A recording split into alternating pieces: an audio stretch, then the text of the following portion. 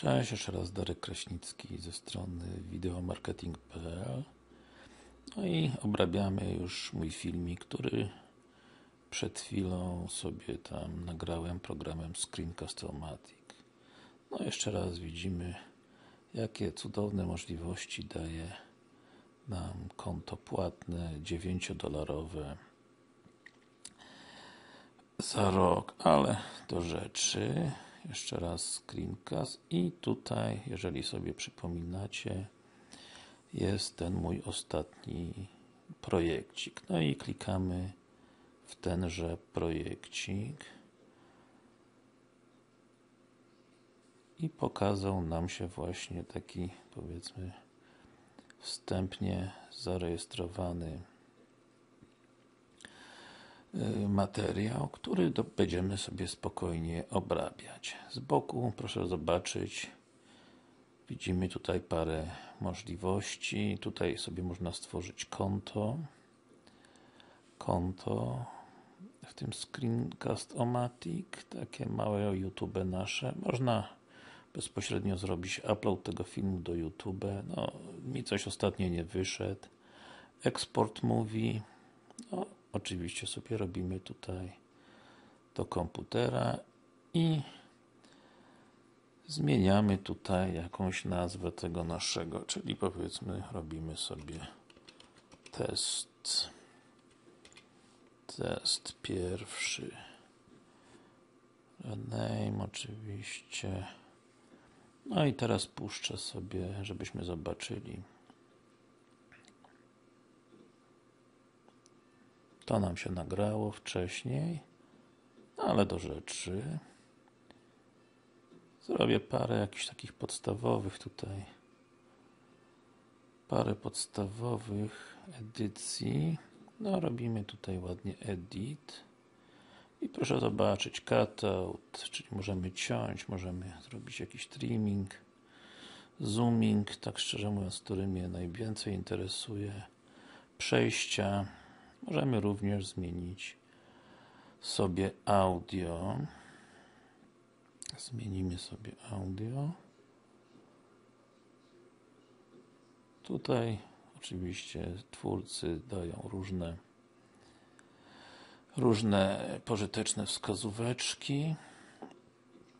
No na razie po angielsku. No, kliknijmy w zooming. Ja sobie zawsze robię manually set zoom, czyli robimy to manualnie. No i start. I tutaj widzimy, pojawia się coś takiego, takie małe okno. Pojawia się takie małe okienko. Jeszcze pytanie, jak to... O, widzimy. I sobie można tenże zooming zrobić, czyli i cyk, robimy zooming i sobie teraz zooming następny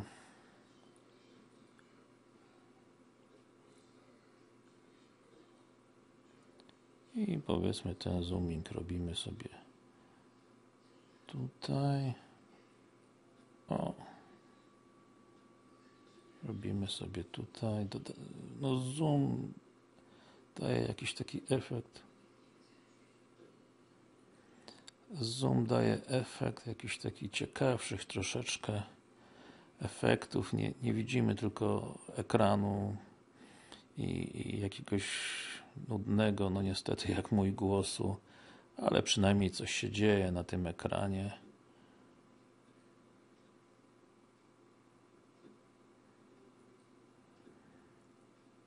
O, i tutaj właśnie damy na tą panią.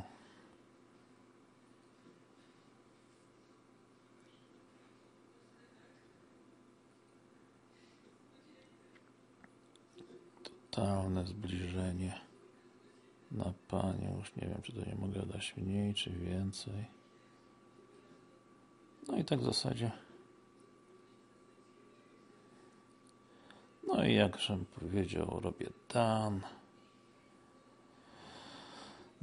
I co teraz z tym done?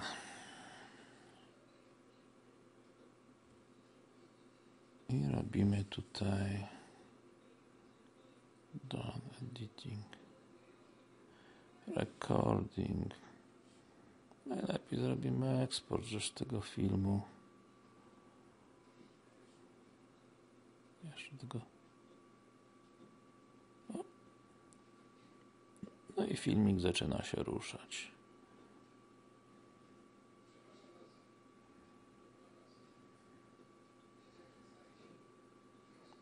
No już nie będziemy ruszać więcej filmiku. Jeszcze raz. Jakiś taki. Opiszemy sobie, co to jest. Test 1. Cóż, to jakieś są też różne dziwne opcje, ale co tu nam zostało? Dodaliśmy notkę. Nie usuwamy audio. O, proszę zobaczyć, pokazuje, jak klikamy myszką, to pokazuje jeszcze jakieś halo. No i nie ma co, robimy eksport naszego filmu. No i też zrobimy test 1.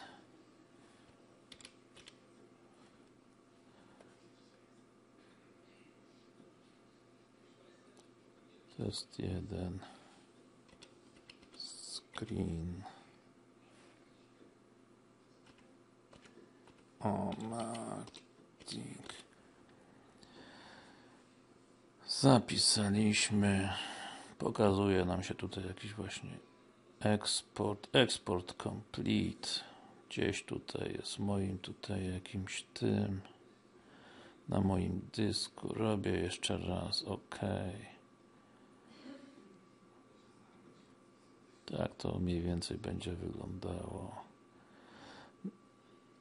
Na tym kończę. Mówił wasz Darek Kraśnicki. Wideo wyszło troszeczkę przydługawe, bo nie jestem jeszcze mistrzem tego programu.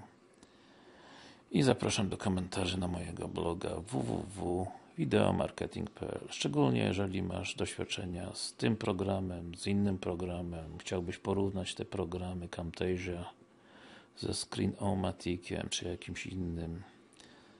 Także zapraszam serdecznie na mojego bloga do komentarzy. Bye bye, mówił wasz Darek Kraśnicki z Wrocławia.